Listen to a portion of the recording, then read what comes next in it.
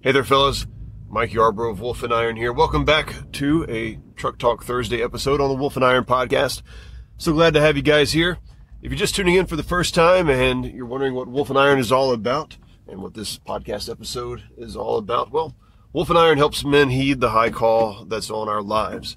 It's something that calls us out and says, there's a status quo standard for men, and I need to be more than that. I can't have the family that I want to have. I can't have the career or the business that I want to have. I can't be the man that I want to be and be just like I was yesterday or be like most of the guys that I see around me. I've got to be more than that.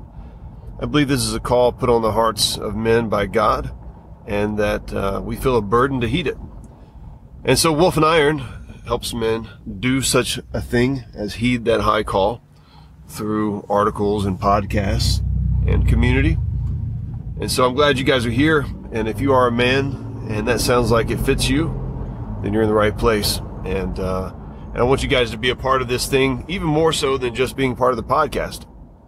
Guys, we've got a great group of guys over on our Facebook group. We have a free Facebook group called the Wolf and Iron Community, and you can get there by going to wolfandiron.com/the-group. And that'll take you over to our Facebook page or our Facebook group page where you can sign up. And look, we don't let just anybody in. In fact, we turn away more guys than we actually let into the group. And we do that because we want to keep the caliber of men high and the caliber of conversations high over there. And I couldn't be more proud of the guys that are over there and the conversations that I see happening and the way we help each other over there. So, wolfandiron.com/the-group.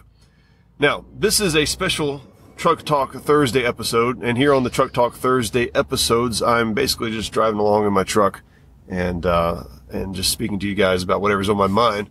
This one's a little bit different, though, because this is going to be all about the Manniversary of our 5th year of Wolf and Iron. Now, these Manniversary things I put together once a year, obviously, as an anniversary of the beginning, the launch of Wolf and Iron. Really just to, well, it's both for myself and it's also for you guys. I know a lot of you guys are following along with the journey just to see where Wolf and Iron's going, how it's growing, that kind of thing. And but it's also for me, because I need to just take a moment to just think about where I've been, where I'm going, what kind of growth is happening, what it's taken to get here, and where I hope to be in the next year. And so these Manniversary episodes are beneficial for both of us here. And this was actually supposed to come out in August. So our Manniversary for Wolf and Iron is in August. And I hate that I missed it too, because this was such an important one, being our 5th year. It's kind of a milestone.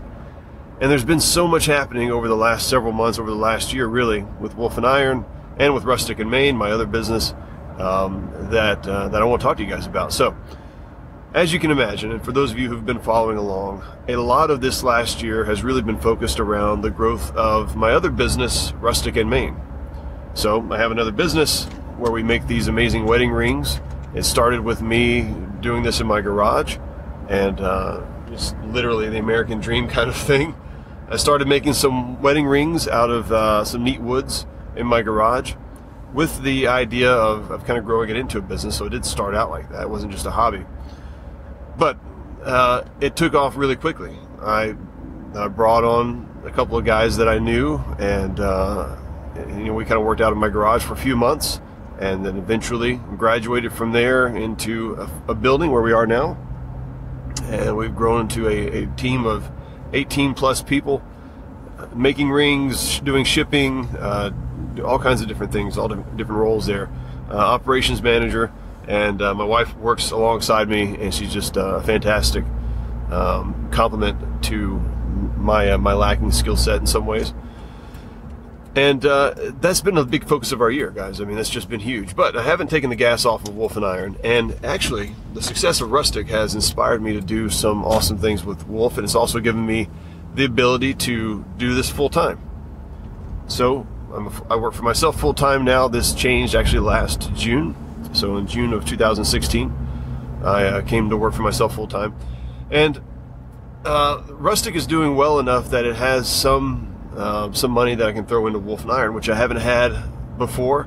I also don't have to steal time away kind of from my regular job like I used to before. I'd have to go take my lunch breaks or try to find some time when I'm working at home and I'm caught up on work to do podcasts, to do articles, and those kinds of things.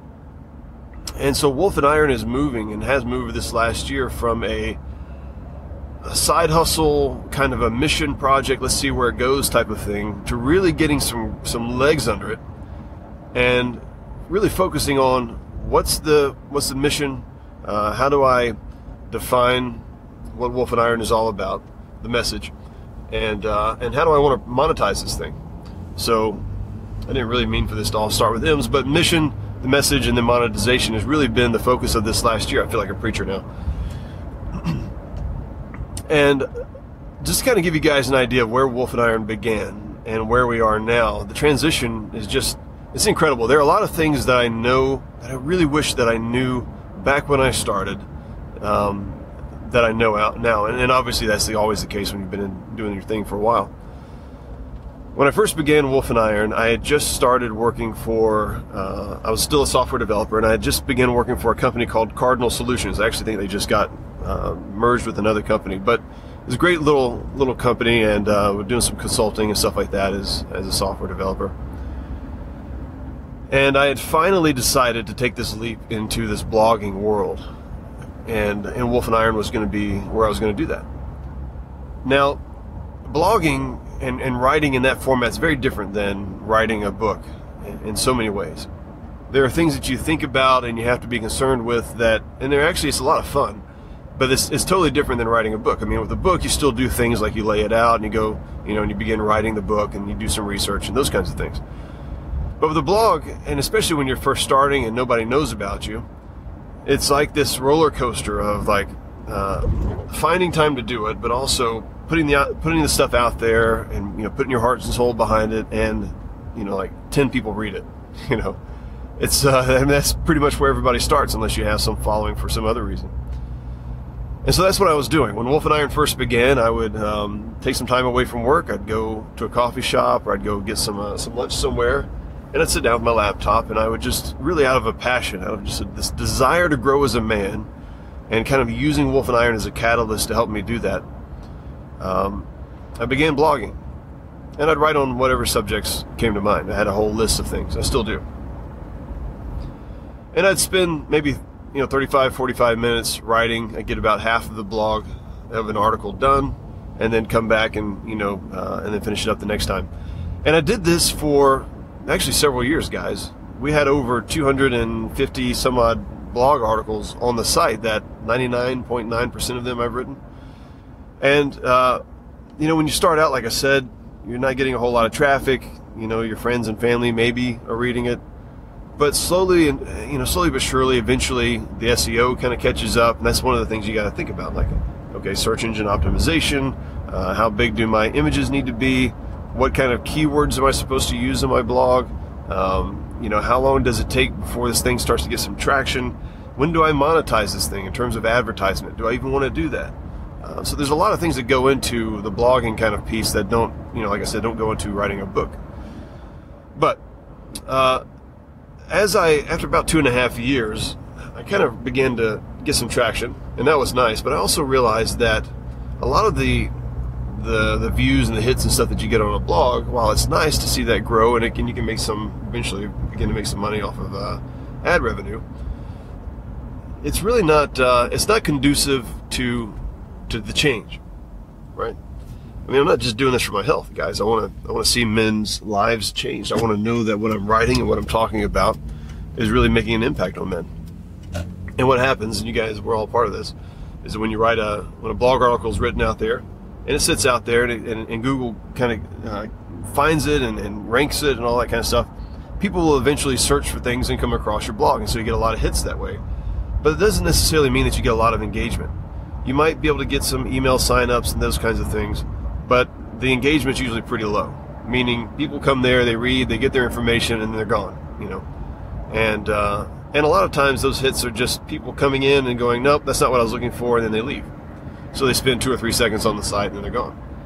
And so it's difficult to really know if what you're doing is being effective. So I decided about 2.5 years in that I really wanted to focus more on engagement, not on just simply creating content and getting traffic.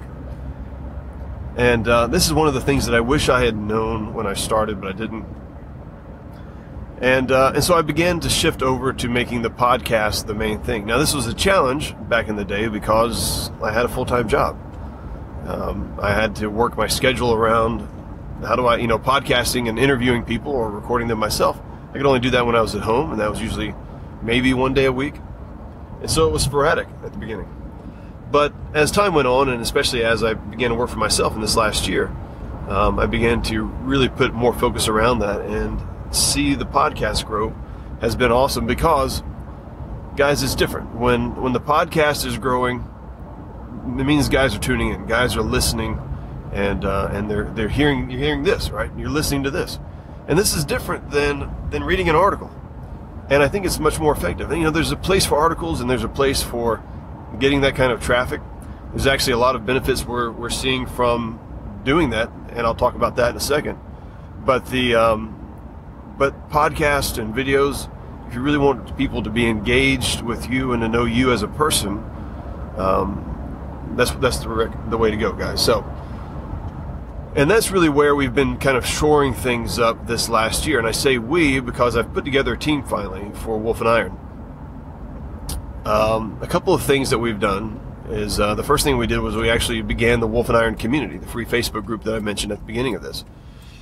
And just seeing the conversations there, guys, seeing the men just kind of put it all out there. This is what's going on with my family. This is what's going on with my kids. Can you pray for me because of this? How do I solve this? And not only that, but our wins as well, celebratory things. Those kind of things, guys, that have really just inspired me tremendously as to where I want Wolf and Iron to go, what I want Wolf and Iron to be. It's helped me very much understand what are the needs of men. How do I want to make an impact, and how do I continue to engage the guys that are out there that need some manliness in their life, right? And not only that, but we also get feedback from when you guys are interacting, much more than we ever did when we were just a blog. So I know we're on the right track. And so we launched the Wolf and Iron community. That's grown to about 2,500 guys, really just since last October. So really, I guess it's been about a year then. And like I told you at the beginning, we don't let everybody in, and we don't try to do gimmicky things to get guys to join. I really want, it's going to be a slow growth process because of this, but I really want the best guys there. And that's what we're seeing. The other thing is that we made a decision to launch something called the Foundry. Now, this hasn't launched yet. It'll be sometime next year in 2019.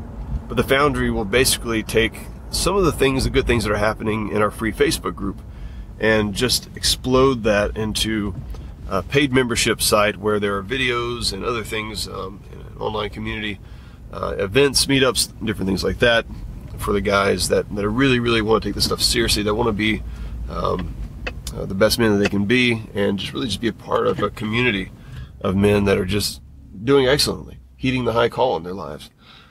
And you can find out more details about the Foundry by going to wolfandiron.com/thefoundry. There's also it may have been a Truck Talk Thursday episode, but there's another episode, podcast episode, where I talk all about the Foundry, what it's about, and those kinds of things. I believe the timeline is getting pushed out. We were hoping to launch in January, but that seems to be getting pushed out, mainly because January is actually one of our busiest seasons for Rustic, and so anyhow, more to come on the Foundry. But just so you guys know, I have some direction as far as where I want Wolf and Iron to go.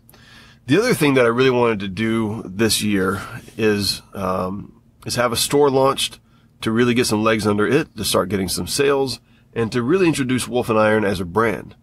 And this wasn't actually a thing that we just came up with. And in fact, this is something that I thought about in the early days of Wolf and Iron. However, there is an investment there that needs to be had, and so we just didn't have the opportunity to do that. But as far as a brand goes, we don't want it to be like Wolf and Iron has this podcast and there's some shirts that we also sell. We really want the brand to be front and center. And the reason for that is because a lot of guys will come in through the brand, or actually a lot of ladies will actually come in through the brand buying gifts for their guys, and then be introduced to Wolf and Iron.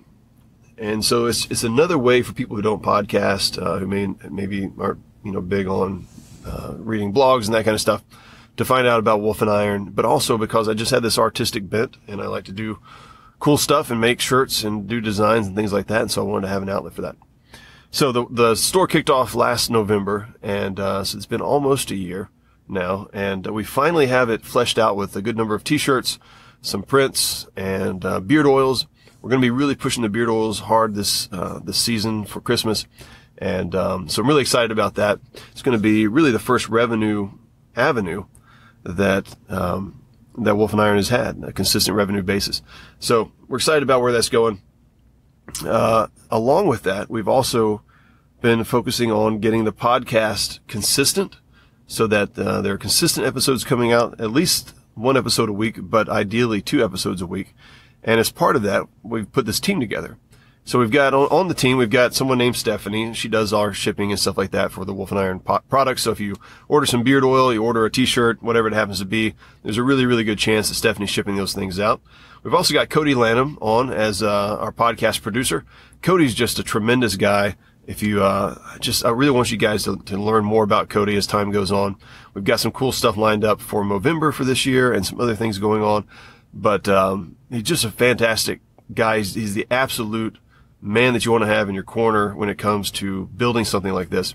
And so more to come on Cody and his role. But we've got Cody as the producer. He's lining up a lot of great interviews and stuff like that for the podcast. Gabe is a guy who does our editing for the podcast, and we've also got Jordan who does our show notes and stuff like that, and helps out with the emails and things of that nature. So the reason that we have this team put together is because in order for me to be able to launch the Foundry or to think about next phase types of things, I've got to take some existing things off my plate. And this is something that I've talked about in previous episodes, is that you've got to modularize the things that you do as a business owner and systematize those things so that they can become roles and functions that other people can do. And unlike Rustic, where Rustic basically was profitable from day one, Wolf and Iron is still an investment. And so as the store grows and as we begin a brand, and since we're not going to be launching the Foundry, it looks like at the beginning of 2019, might be more like mid 2019, we'll have to see. But as we kind of extend the investment period, that means that I'm investing in this team. And that's no knock on them. And it's just, guys, I just want you guys to understand, I believe in this. I really believe in this. There are some avenues and some things that I could do that could bring in some money, maybe through advertising on the podcast, and things of that nature. I don't want to cheapen what Wolf and Iron's about. And so if I do decide to do any kind of ads on the podcast, you can be very sure that it's going to be with reputable brands that I think you guys would actually be interested in, not just like, hey, here's some tax software or whatever the case is, So it's going to be stuff that you guys would appreciate. But at the same time, I may just decide to pitch our own store and have you guys go there. We'll see. But at the same time, I don't want to cheapen the brand. I don't want to water down what Wolf and Iron's about. I'm okay with it being a mission, until we get the revenue that we're looking for. And I'm not too worried about that. I'm excited about where things are. Now, I always like to talk about the numbers, and usually I'm usually recording this podcast, or there's a website, that goes along with this, and I'll introduce you guys to all the numbers and the stats and how Wolf and Iron's grown over the years. I don't have all the numbers in front of me because I'm in my truck, and that'd be dangerous for me to look that up. But I do have most of the numbers off of the top of my head, and it's kind of interesting. This year has been more of a shift of where we're growing rather than seeing consistent growth in a particular area. So usually in the last several years, I've been looking at mostly the website traffic. What kind of hits are we getting on the website? And that kind of stuff, and seeing that grow. But like I said, we're really shifting over to the podcast, and some cool stuff has happened, guys. So in the last several years, the podcast has been the website traffic has been pretty consistent. Those 250 articles that we wrote, or that I wrote a few years back, have generated about 20,000 or so hits a month. And then special months like November and December, we've got some Christmas articles out there. We've got a how to smoke a turkey on your Weber grill article out there. So those things do well in around, November, Thanksgiving, and Christmas time frames. But, so we get a lot more traffic actually during those times, which is kind of cool. And as I said before, I was going to tell you why writing those articles is going to be such a big benefit for us. So I mentioned that we launched the store, and we get about 20,000 or so hits a month just from the blog. But the store was, for the most part, under its own URL. It was actually store.wolfandiron.com instead of everything being under wolfandiron.com. Well, the last month or so, I think it was about the last month, I moved everything into wolfandiron.com. So now if you go to wolfandiron.com, you basically land at the store page, but we've got the blog there as well. The podcast is there. And so we want the brand and the mission to be front and center, kind of co-equals.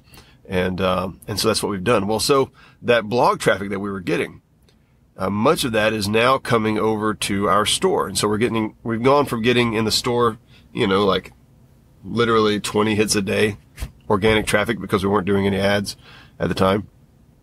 20, 25 hits a day of organic traffic in the store to now getting, 300-400 hits a day in the store. And that's great. So now we're capturing email addresses, and people are getting introduced to Wolf and Iron as a brand, not just as a mission. So really, really glad that we made the investment in those articles. Guys, just if you're out there and you're building something kind of like this, just be aware. Podcasts are great for reaching people, for engagement. They're not necessarily great for creating traffic to your site. That's just not where their strength is. In order to do that, you've still got to you can have, like, let's say for every episode we release, we'll have on a blog post the player for that episode, so you'll be able to listen to it. You may be listening to this actually on the website. But then we'll also, on that page, we'll have the show notes. Now, they've been really limited. They've been really light show notes in the past, but we're actually going to be fleshing those out so that the show notes are more involved and more detailed. They have a lot more keyword density than they have in the past. And so that's going to help more with SEO. But guys, nothing beats an article. Having an article out there where you've got a video, you've got a step-by-step tutorial with pictures, guys, that will rank you high in Google. Doesn't matter how obscure you are. There's just a great formula there to follow. Have a video in your article, step-by-step processes with pictures, and great keyword density about whatever the subject is, and you'll be doing fine. So anyhow, so we're starting to get some traffic there, and as Christmas rolls around, we'll start to get a lot more traffic to the store. So we're excited about that. But the website hits have stayed pretty much the same over the last few years, about 20,000 or so views per month, and that's not a lot, actually. I mean, in the web traffic world, the blogging space, if you're not doing at least 100,000 views a month, you're really not doing a whole lot, and there's really no reason to put any kind of ads on your site. You're going to get, you're going to get maybe $50 a month from organic traffic, ads, and maybe whatever Google pays out. So it's really just not worth that unless you have a very, very niche type of topic, which we don't. We're men talking about being men, so that's not as niche as like people who grow succulents that have cats or something like that. But the cool thing is, so 20,000 hits on the website, organic traffic. Like I said, we're not really sending anybody there through ads or anything like that. We actually just surpassed 20,000 downloads on the podcast every month in October. And actually, no, this is October, in September. So, guys, that's a tremendous milestone for us, that the same number of people who visit 250 some odd articles out there is the same as the number of people who download the podcast for us. That's really cool, guys, because we know that the podcast just has tremendous engagement, and you guys are listening to this. You love it. You give us plenty of feedback on this, and so we're just happy to connect with you guys as well as we can. So that's really been where growth has been, and where we're excited to see growth in the future is here on the podcast. We're also going to be investing in video quite heavily this next year. So if you're not already subscribed to our YouTube channel, make sure you do that. And you can head over to wolfandiron.com/YouTube, or you can go to youtube.com/wolfandiron, and that'll take you to our YouTube page. And we're going to be doing a lot more there as well. So just stay tuned to that. And I think that's about it. So a lot of cool stuff happening, guys. I just feel like for the first time, the framework is right. The message is good. I'm getting clarity on what it is I'm trying to, what Wolf and Iron is about. When we talk about things like be a better man and stuff like that, it's rather nebulous. And so, I just got to work, and one of my coworkers is here. She's checking on how well either I did parking or she did parking. I don't know. But when we talk about being a man, that's sort of a broad topic, right? And boiling that down to what is a man, what's that supposed to be, that's taken a while. You guys may have heard me say, and you probably see it in the tagline sometimes on the emails, feed the wolf, be the iron. You know, that wasn't something that even came to me until probably 3 years into this. And I had to think, what does that mean? Feed the wolf, be the iron. And so we've got some previous podcasts on that. The high call. What does it mean to live this high call out? What does it feel like to have the high call in your life? So those kinds of things, guys, I feel like have just become much more clear over this last year. And my confidence in the success of Wolf and Iron long term and what the long term vision is for Wolf and Iron, has never been higher. Really hasn't. So look, I appreciate you guys. I appreciate you tuning in to these podcast episodes. I'm thankful for those of you who have been listening and or viewing, have been part of this for the last 5 years. That's a long time hanging in there with me. And I know you've grown. I've grown over the years, and I look forward to another 5 with you guys. Talk to you later.